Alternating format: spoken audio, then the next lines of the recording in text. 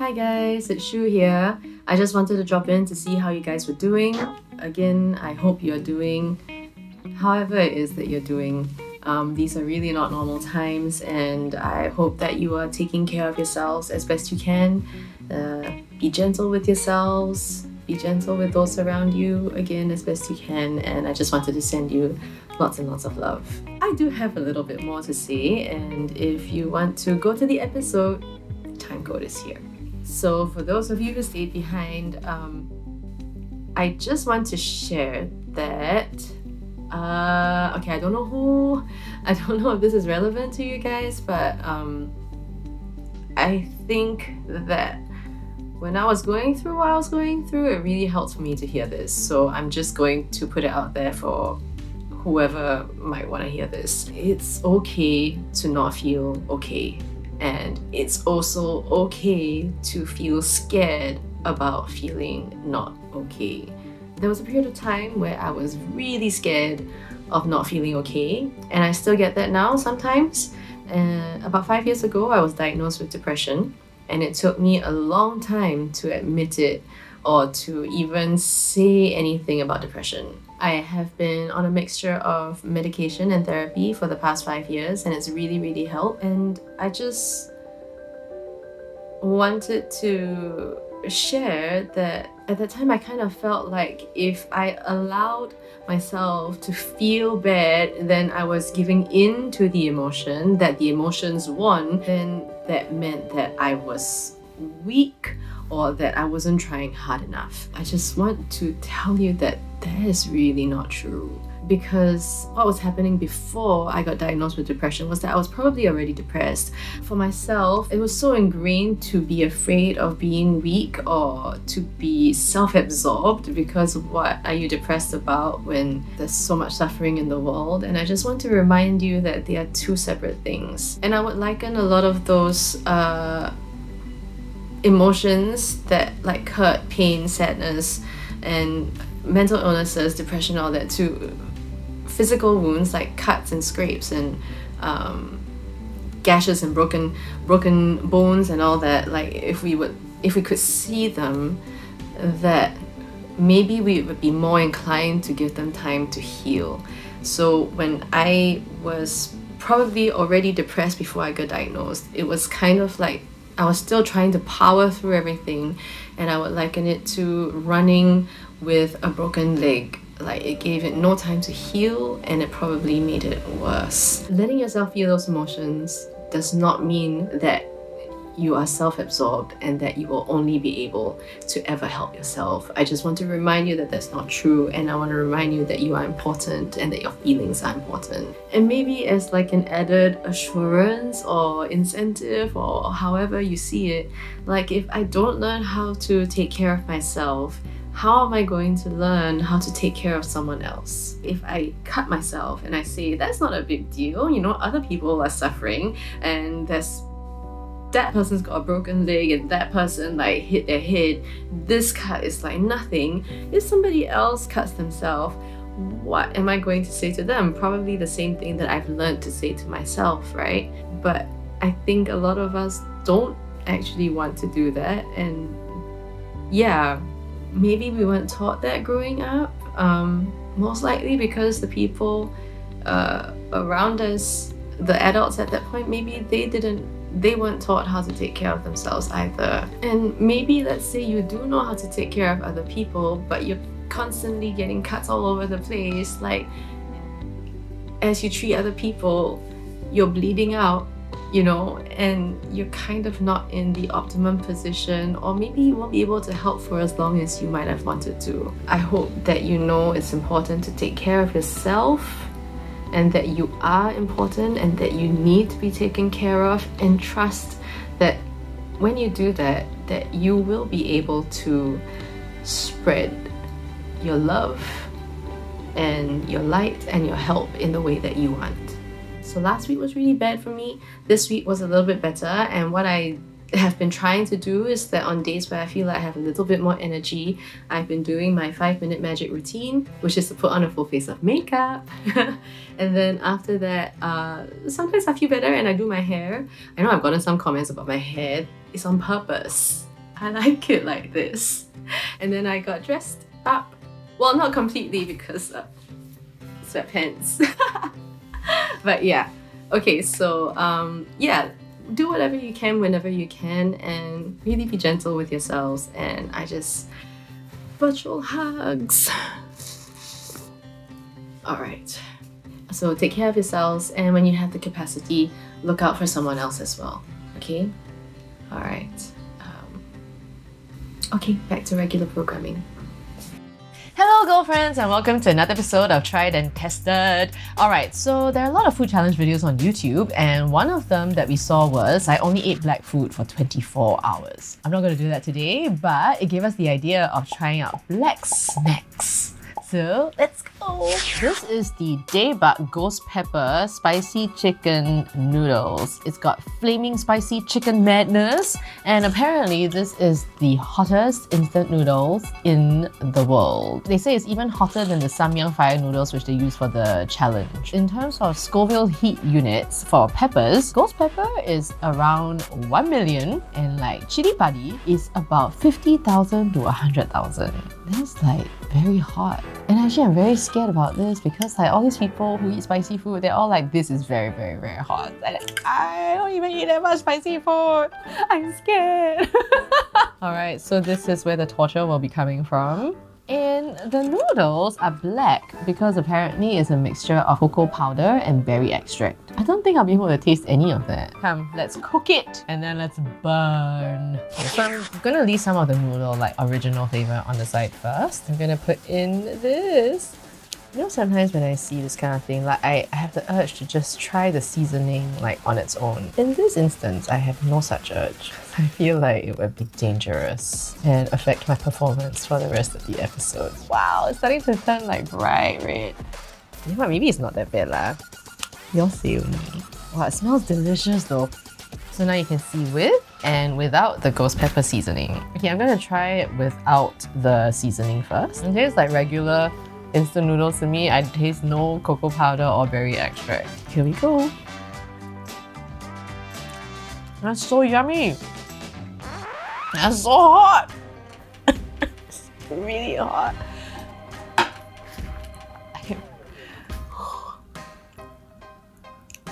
It's like getting hotter and hotter. I get prepared today. The burn is not stopping. This is definitely spiciest anything I've ever had. Whoa! I didn't even eat that much at all. It's very weird because it's so hot.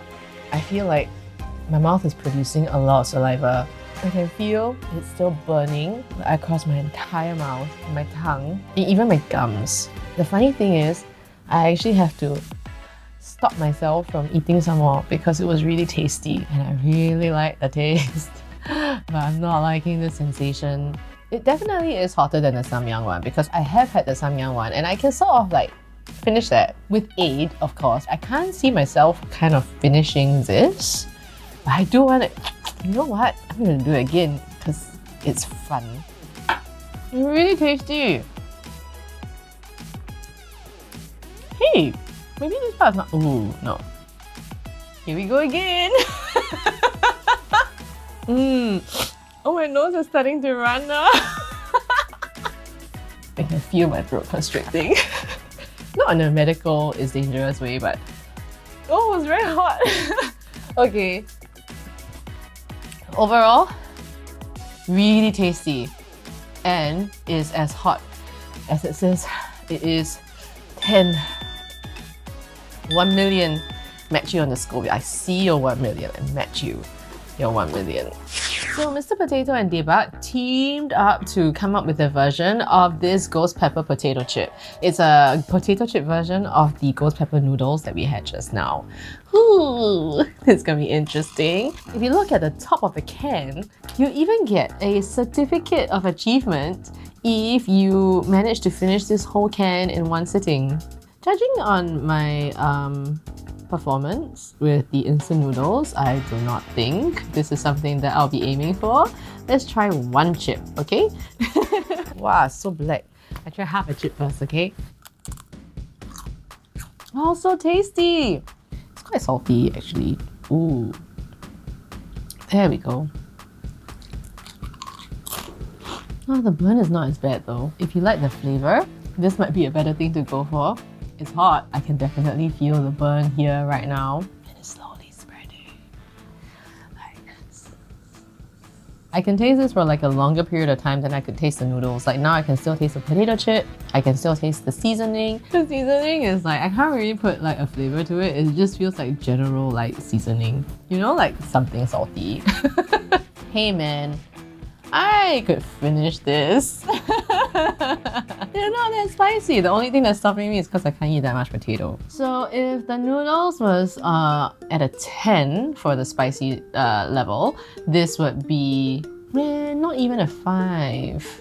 Because it's really not that spicy. Alright, so we just so happen to have these chips from Lay's, the Max Deep Rich Flaming Spicy Flavoured, and it's not spicy at all. It's almost like sweet. It's kind of like sweet chili, you know? So I think for people who like to look for like a kick in their potato chips, I find that a lot of times you will end up dealing with things like this, right? Where it is just not spicy at all. And it says that it is, which is slightly disappointing, I think, especially for people who really like heat in their food. So in which case, I feel like this would be a great thing for you. But then you might be disappointed again because it's not as spicy as it says it is, but it's still spicy. So if you were to call this a spicy potato chip, like, I can go with that. Whereas for like things like this, it's like usually like not spicy at all. So I would adjust the expectation. Is it like a version of the cup noodles? I don't know. Because that one is really hot. Painfully hot. So yeah, this was a slight disappointment, especially with the certificate and everything, you know. As a tasty spicy chip, I would give it like an 8 because it's really yummy. As a version of the cup noodle, and is it as hot as the cup noodle was, or like living up to that expectation? I don't know, I give this like a 3. Yeah. This is black oolong mango. So this is a dried mango that's been boiled in oolong tea, and also it's covered with sugar and there's some licorice in there. I'm very excited because I love these like preserved things. Whoa, what is that? That's a very strong smell. It kind of smells like preserved plum. I want to say like a Chinese medicine shop. You know, when you walk past a Chinese medicine shop, there's often some kind of unidentifiable herb in the air. I mean, unidentifiable to me lah, but they all kind of like smell like that. So it kind of smells like a Chinese medicine shop. I was very excited to try it, but the smell is a bit like eh. Oh, and it looks a bit scary as well. It doesn't look very appetizing. Wow, it's very solid and substantial. It smells like food. It smells like some herbal chicken and cinnamon. I don't know what it's smelling. It's like, this reminds me of all of those things. Okay, let's try. There is no mango taste whatsoever. I cannot taste any oolong. There's something a bit acidic about it. It has the texture of a lot of preserved fruits, and it tastes a lot like plum. If you didn't tell me this was mango, I'd be like, wow, that's a very big plum. Taste-wise, it tastes like preserved roselle. There's a slight tartness, a slight acidity to it. I think they put so much sugar on this thing that it helps to like sweeten up the whole thing, which is quite nice. I don't taste any licorice. It's strangely addictive.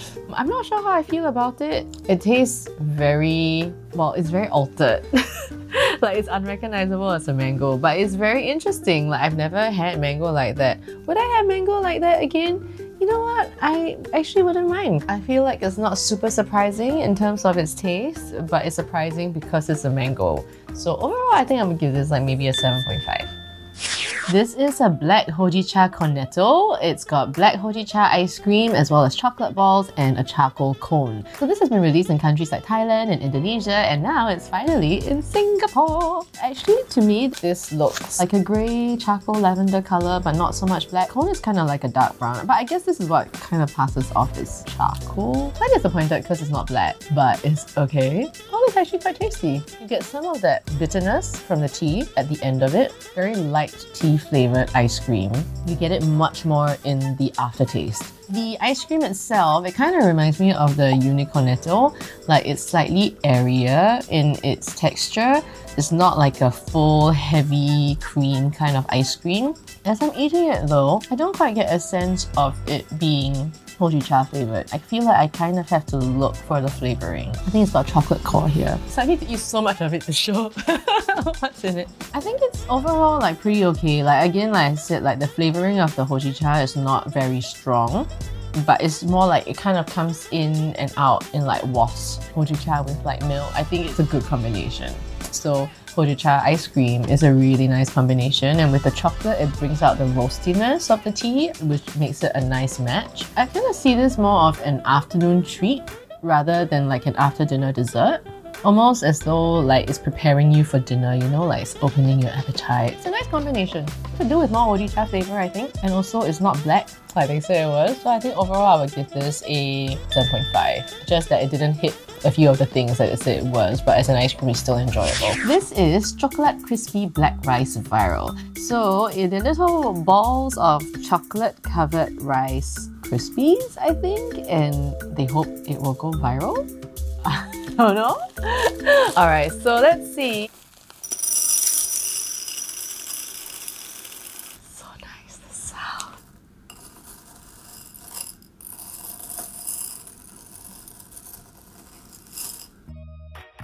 Oh, it's quite yummy. Oh wait.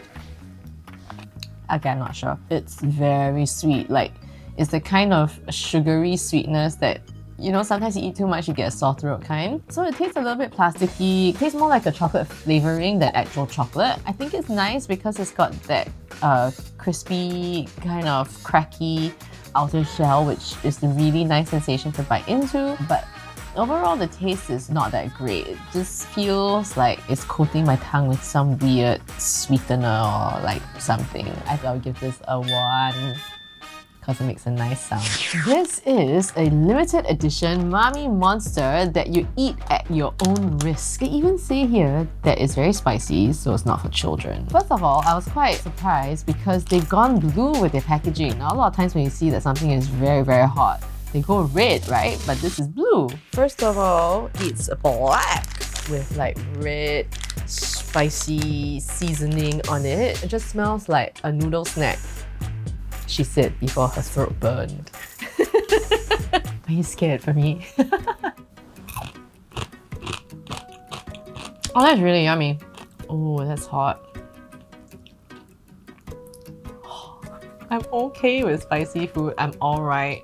I'm not great at it. It's not super hot, but it is hot. It's actually quite a comfortable burn. It's like enough of a kick, you know, but not so hot that you can't think. But then I only had a small piece. I don't know. Let's try another. Let's have a little bit more. There's no like distinct flavor like a spicy chicken or a spicy beef or like a spicy, you know, it's just not spicy meat. It's just like spice. It's just like chili powder. Chili powder over pretty much regular Mamee. I think I cannot read. But it's not super hot, but I feel like if I ate some more that would really start to burn. Yeah, so now like my whole throat is burning. And my tongue a little bit. Actually, you know what? I would even say that with all their warnings and everything on it, I'm kind of slightly disappointed by how it's not crazy hot to the point of torture. But I guess also if kids end up eating this by accident, that would not be good. Overall, I would give this like 8 out of 10. It's still a great snack and it's nice and spicy. And it's fun. This is the Taiwanese black sugar drink. So I love Taiwanese black sugar drinks because I mean sometimes like when your throat is not feeling great or like your voice is not feeling 100%, like I find that these really help. Kind of reminds me a little bit of gula melaka. All these like sugars that are just darker and caramelized, they just feel so nice and warm. There are many different types of black sugar drink. This one is the one with ginger in it. So it feels really hard, but it's not like it's hard candy. It kind of feels like it's sugar that's kind of been like compressed together. I just took a little. Oh, I'm looking forward to this drink. It's so nice. Okay, so what you're supposed to do is to dissolve this in water. Okay, I'm going to add a little bit of room temperature water, and then now I'm going to add in the hot water. Can you see the ginger? It actually looks a bit gross. It's like a mole with hairs growing out. Can't see that anymore, can you? The ginger taste is very, very strong. Like, it's got a great gingery kick. It's so spicy. Okay, the sugar is interesting because it's like black sugar water, but it tastes so yummy. The sugar is sweet, but there's also a flavor to it. It's just got more body to it. You can totally imagine having this like on a cold, rainy day. I'll give this a 9 out of 10. No, 10 out of 10 lah. The ginger is really nice. I love when gingery drinks have a proper gingery kick. So lovely. 10. Here we have some black peanuts. So they look ordinary on the outside, but inside the peanuts are black. Oh, they smell just very light and fragrant. Outside they look completely normal. Oh, did you guys do this thing where like you do this and then you put it on your ears? When I was, I think in primary school, every time I had like peanuts or groundnuts, I would use them as earrings. See? So fashion. Make it fashion. Okay, so just the skin is black, but the inside, like when the skin comes off, is just a regular peanut. They really smell like regular nuts. The smell of the peanut is like slightly milder. Ah, pretty good. Even the unsalted peanuts, sometimes they can be like slightly on the oilier or like saltier side. This one is quite mild and not very oily at all. They kind of taste like, you know how if you get peanut butter, right? And you get the no sugar peanut butter, it kind of reminds me of that. Overall, I think this is great. I can imagine it with a nice cup of tea. It's very mild and fragrant and quite lovely. I'll give this a 9 out of 10. Alright, we've come to the end of the episode. If you want to find out more about the products, where to get them from, you can go to our Tried and Tested Facebook page, or you can check out the links in the description box down below. And if you have already subscribed to our channel, thank you very much. Now all you need to do is hit that bell and you'll be notified every time a new video comes out onto YouTube. Or you can just download the Clicknetwork app and you'll be able to watch the videos before they come out onto YouTube. And it's also newly revamped. Go and check it out, alright? Okay, till next time. Mwah. Let's go be beautiful. Wash your hands.